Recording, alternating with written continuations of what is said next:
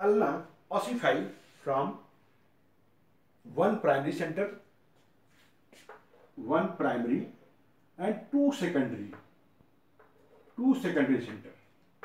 One primary center appears in the shaft during 8th week of intrauterine life.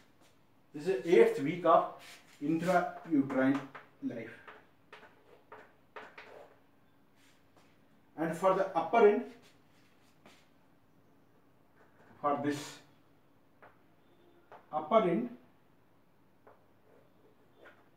it ossifies in secondary centers.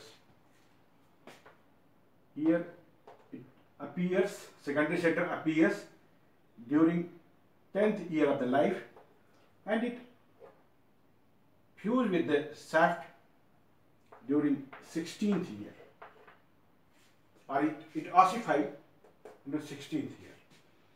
Here this is lower end. For the lower end,